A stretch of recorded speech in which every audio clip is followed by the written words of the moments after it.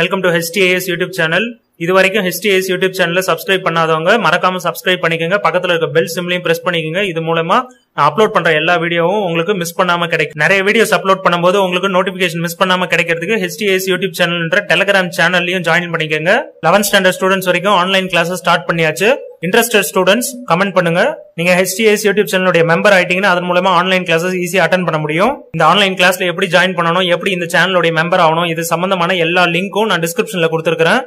இந்த வீடியோல 10th standard maths exercise 1.4 க்கு தேவையான பேசிக்ஸ் எல்லாம் பார்க்க போறோம். இங்கிலீஷ் மீடியம் பேஜ் நம்பர் 17 எடுத்துங்க. அதுல டைப்ஸ் ஆஃப் ஃபங்க்ஷன் கொடுத்திருக்காங்க. இதுவே தமிழ் மீடியத்துல பேஜ் நம்பர் 18ல இருக்கும். நான் இப்ப சொல்றது எல்லாமே ரெண்டு புக்லயும் சேமா தான் இருக்கும். அப்படியே பார்த்துக்கிட்டே வரலாம். 4 விதமான ஃபங்க்ஷன் இருக்கு. 1 to 1, many to 1, on to, into. இதுக்கு அடுத்து இன்னொன்னு பார்ப்போம், பைஜெக்ஷன். சோ இது 4, பைஜெக்ஷன்றது ஒரு 5.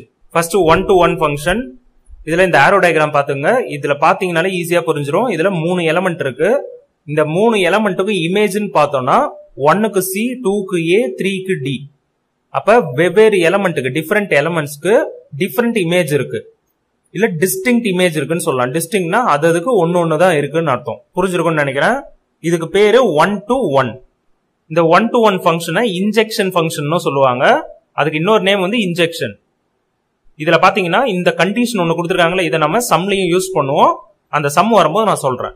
இந்த பாக்ஸ்ல இருக்க condition. Next many to one function.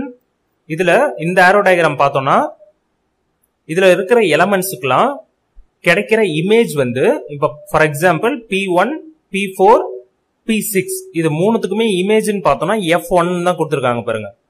அப்ப ஒன்னொன்னுத்துக்கும் நம்ம 1 to 1 ஃபங்க்ஷன் பார்த்தோம்ல, அதுல ஒரு எலமெண்ட்டுக்கும் ஒரு இமேஜ் தான் இருந்தது. ஆனா இதுல பல எலமெண்ட்டுக்கு ஒரே இமேஜ் தான் கிடைக்குது.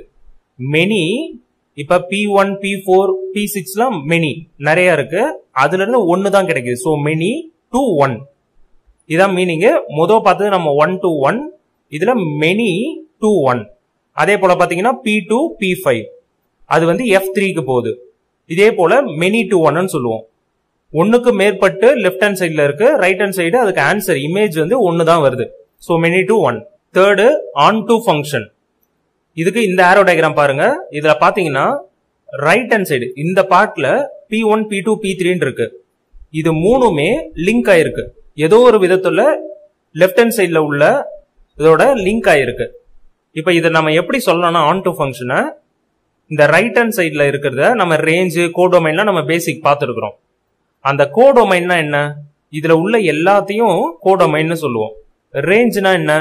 இதுல இருந்து இருக்கிறதோட லிங்க் ஆயிருக்கிறது, எதெல்லாம் லிங்க் ஆயிருக்கோ, எதெல்லாம் சம்பந்தப்படுத்தி இருக்கோ அதை மட்டும் தான் ரேஞ்சுன்னு சொல்லுவோம். இப்ப இதுல கோடொமைன் எடுத்தா P1, P2, P3 வரும். ரேஞ்சுன்னு எடுத்தாலும் P1, P2, P3 தான் வரும். ஏன்னா இது மூணுமே இது கூட சம்பந்தமா தான் இருக்குது. ஏதாவது ஒரு லிங்க் இருக்கு, அதுல ஏதோ ஒரு ஆரோ வருதுன்னு அர்த்தம். சோ ரேஞ்சும் கோடொமைனும் எதுக்கு சேமா இருக்கோ அதை வந்து ஆன் டு ஃபங்க்ஷன் சொல்லுவோம். ஆன் டு ஃபங்க்ஷனுக்கு இன்னொரு நேம் பாத்தீங்கன்னா சர்ஜெக்ஷன். Fourth into function. Into function இதுக்கு முன்னாடி ஆன் டு ஃபங்க்ஷன் பார்த்தோம்ல, அதுக்கு அப்படியே ஆப்போசிட். அதாவது இந்த ரைட் ஹேண்ட் சைடு உள்ளதுல ஏதோ ஒன்னு வந்து லிங்க் ஆகாம இருக்கும். அதாவது அதுக்கும் இந்த ஃபர்ஸ்ட் இருக்கிறதுக்கும் சம்பந்தம் இல்லாத மாதிரி இருக்கும். இப்ப பாருங்க, இதுல ஏர் கண்டிஷனர் கொடுத்திருக்காங்களா, அதுல இருந்து எந்த ஏரோ மார்க்கும் இல்ல பாருங்க. அப்ப இதுக்கு பேர் இன்டு ஃபங்க்ஷன். இதை எப்படி சொல்லலாம்னா கோடொமைனும் ரேஞ்சும் சேமா இருக்காது. இல்ல இன்னொரு விதமா எப்படி சொல்லலாம்னா இந்த செகண்ட் இதுல ஏதாவது ஒண்ணு வந்து லிங்க் ஆகாம இருக்கும், சம்பந்தம் இல்லாம, ஃபர்ஸ்டோட சம்பந்தம் இல்லாம இருக்கும். அது மாதிரி இருந்ததுன்னா அதுக்கு பேர் இன்டு ஃபங்க்ஷன். Next bijection. பைஜெக்ஷன்னா ரொம்ப சிம்பிள். அதுக்கு 2 கண்டிஷன் பொருந்தணும். ஒன்னு வந்து 1 to 1 இருக்கணும் அந்த ஃபங்க்ஷன். அது மட்டும் இல்லாம ஆன் டு ஃபங்க்ஷனாவும் இருக்கணும். அது போல ரெண்டுமே அந்த ஃபங்க்ஷன் வந்து 2 விதமான ஃபங்க்ஷனா இருந்ததுன்னா, 1 to 1 இருந்து ஆன் டுவாவும் இருந்ததுன்னா அதை வந்து நம்ம பைஜெக்ஷன் சொல்லுவோம். 1 to 1 நம்மளுக்கு தெரியும். இப்ப லெஃப்ட் ஹேண்ட் சைடு அந்த ஆரோ டயக்ராம் வரையும் போது ரைட் ஹேண்ட் சைட்ல ஏதோ ஒன்னுத்துக்கு தான் பொருந்தும். ஆன் டு ஃபங்க்ஷன்னா நம்ம அதுவும் ஏற்கனவே பார்த்துட்டோம்.